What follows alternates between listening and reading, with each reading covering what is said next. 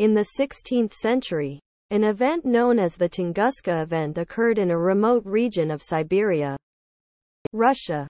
On June 30, 1908, a massive explosion took place near the stony Tunguska River, which resulted in the largest recorded impact event in Earth's history. The explosion was so powerful that it flattened approximately 770 square miles, 2,000 square kilometers, of forest, equivalent to the size of a major metropolitan city.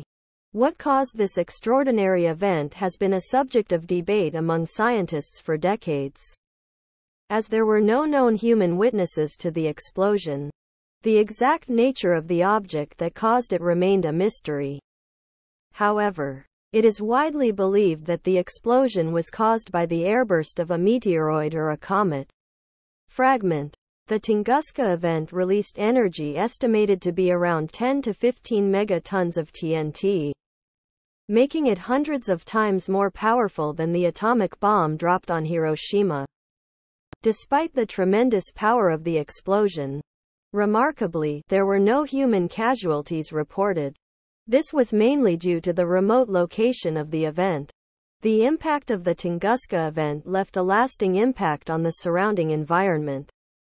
Trees were uprooted and scorched within a radius of about 30 miles, 50 kilometers, from the epicenter.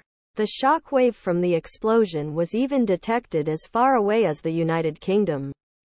To this day, the Tunguska event continues to fascinate scientists and serves as a reminder of the potential destructive power present in our universe.